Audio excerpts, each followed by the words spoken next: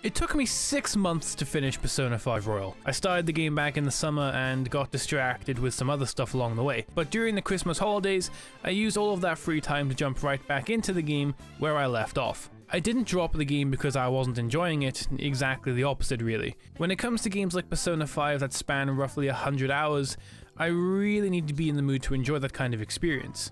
I want to be able to enjoy every second without getting bored or distracted, and for those 6 months, I kept putting the game off until the time was right. And now, after finishing the game and seeing what it has to offer, it has easily become one of my favorite games of all time. I want to preface this review by stating that I haven't played any of the previous Persona games or anything in the Shin Megami Tensei franchise before this, which is something that I plan to fix soon because Persona 5 honestly shocked me with how good it was. You got me. It feels like a game that is so unique in premise, style, and execution that it's something that truly feels special to play through. And after all of the games that were released in 2020, for me, this was my game of the year. And I know that Royal is a re-release of a game that came out in 2016, but I don't care. It's actually very hard to talk about why this game is so great in only a 10-ish minute review. Liar! So I'm definitely going to be leaving some things out here and there. And at some point in the future, I'll probably make a big video gushing about this game to make up for that. Oh, and I'm also going to avoid talking about the storyline as much as I can, because every little event and interaction in this game with its cast of characters feels so much more special if you don't know anything about it going in. So all of the footage you'll see is from the first few hours of the game, and also some non-spoilery combat footage as well. In Persona 5, you take the role of Joker, the leader of the Phantom Thieves. Of course, Joker isn't his real name. Canonically, his real name is Arthur Fleck. Now, shit, wrong script. Joker's real name is actually up to the player, but most of the fandom refers to him as Ren Amamiya, since that's what he's called in the anime adaptation, so we'll just go with that.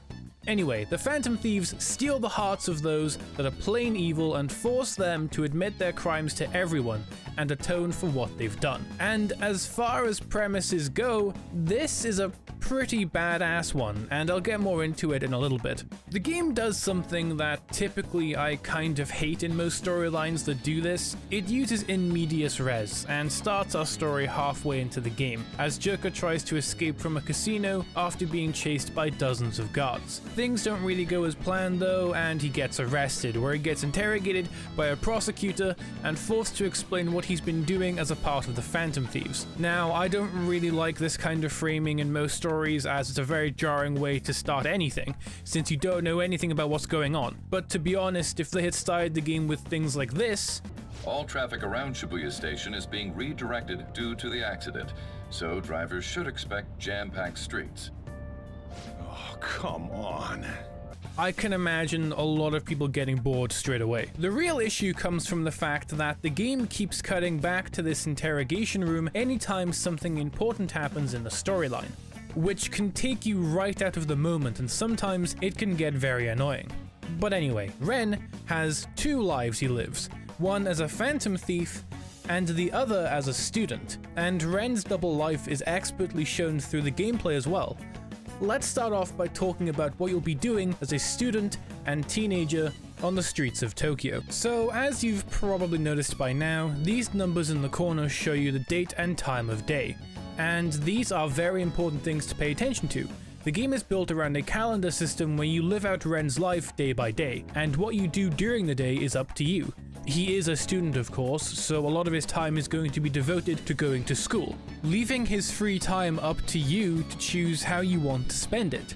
This system brings so much life to the game, forcing you to make decisions on how best to spend your time before the next big story event happens. In terms of what you can actually do, you can read a book, go to a restaurant, watch a film, shop around for extra gear for phantom thievering, hang out with people that you meet throughout the game, etc, etc. And all of these different activities go towards building different social stats that give you access to new conversations and side quest thingies. And the main reason that you'll want to be doing these outside of the genuinely well-written dialogue is for the perks that you get while being a phantom thief. The main social system at play here is called Confidants. As you progress through the game, you'll meet different people that you forge a relationship with, and as you continue to talk to them, you'll increase their confidant rank, giving you access to new abilities and perks depending on who you talk to.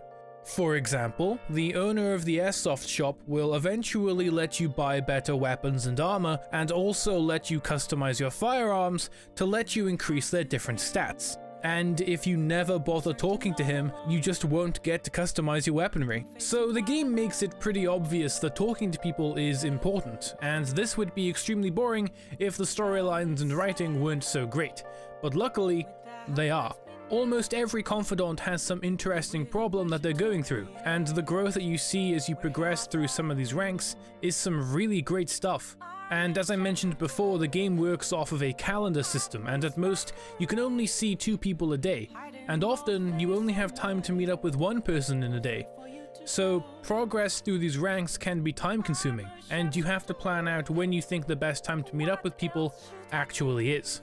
This system would fall apart if its characters weren't interesting or if the rewards for engaging with them weren't useful, but amazingly, I can say that I found every social link to be engaging, and if I had the time in game, I would have done every one. But that's the catch. There's only so much time in the game, and even though this game can easily end up taking you over 100 hours, there will be social links that you have to sacrifice in order to hang out with another. And there's most likely an optimized way of doing the confidants so that you can get most, if not all of them done in a single playthrough.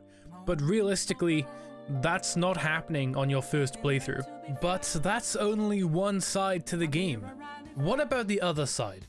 Well, as a phantom thief, you and your fellow party members infiltrate different palaces throughout the game, with each palace representing the evil and distorted desires of whichever target is currently being, targeted. And each palace has different mechanics and types of puzzles that you'll be solving in order to progress through them. While there were definitely palaces I preferred and some places I didn't absolutely love, I can say that they were all pretty fun to explore and adventure through in their own ways. As well as palaces, there is also a huge dungeon in the game in the form of mementos, which is a massive network of subway tunnels that seem to go down forever. And as you progress through the game, you'll unlock deeper and harder levels to the dungeon. That sounded a lot better when I wrote it. If you need to grind or get more personas, then this is the place to do it, since you have access to it for the vast majority of the game, even when there is no palace target. Oh shit, we haven't even mentioned personas yet! Alright, well, first, let's get into combat. If you've played any turn-based game before, you basically know what's going on here. You have standard attacks, spells, and guarding, but this game throws a couple extra spicy little surprises at you as well. The main goal in a fight is to figure out what type of damage your enemy is weak to, whether that's physical attacks, gunshots, oh yeah, you can whip out a gun and just shoot them if you want, it's badass, or a weakness to a specific element like fire or ice. Once you've figured that out, you can cause the enemy to be in a weakened state, where they get staggered. Get all enemies into this state and you've initiated a holdup. From here you can talk to the enemy and get them to join your army of personas. Hang on, we're getting to it. Ask them for an item, or just ask them for money. Or you can press this button here and, well, just watch. Let's go.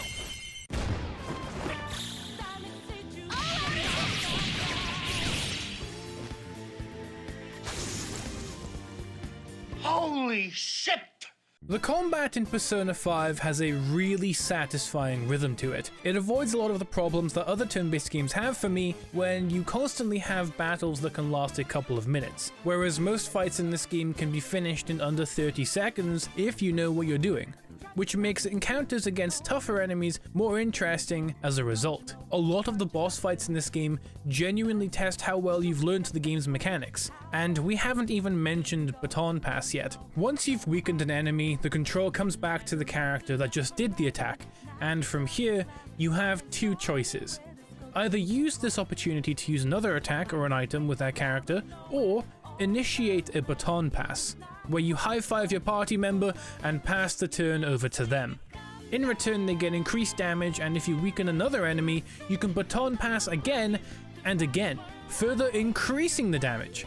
And this is a really cool system. A lot of fights become these cool little puzzles where you try to figure out how to get a baton pass across your whole party, and getting that max damage buff is a pretty great feeling. And now we get to talk about personas. And the best way to describe what a persona is, it's like a Pokemon, but, you know, not a Pokemon. In story terms, a persona is the manifestation of your rebellious desires.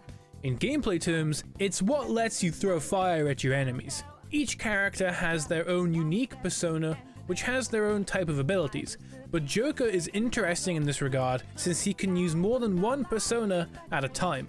In combat, you can switch out your persona on the fly, giving him incredible versatility on the battlefield. You get extra personas by recruiting them on the field during holdups. Or you can go to the Velvet Room and fuse two personas together to create a brand new persona that inherits abilities and skills from its, donors, I guess you could say? And that isn't all the Velvet Room has to offer. In fact, there are a ton of different things that you can do here, but I'm not going to get into them all here because that's a lot of stuff to talk about. I've managed to get this far in without once talking about the music, and the soundtrack is what manages to pull everything together. The jazzy accompaniment that trades genres for more rock-inspired sounds at times is just awesome to listen to. After over 100 hours of game time, I was never bored of listening to any of the songs in the soundtrack, which is especially surprising considering how often they reuse the same tracks over and over again, which would be a negative in a lot of other games, but the sheer quality and fun that the music has circumvents a lot of that repetition. Persona 5 Royal is frankly one of the best games I've played in a very long time, and I know that most of my videos on this channel have been fairly negative with a lot of the stuff I've talked about so far, but this is a game that I genuinely love and ranks highly among some of my favorite games of all time. If you haven't played this game yet, I highly recommend it, and if you aren't typically a fan of JRPGs or even games of this general style, do some more research into it, because I honestly think it would be a disservice to yourself if you missed out on this game. Alright, I'm gonna go and play all of the other Persona games now. So, bye!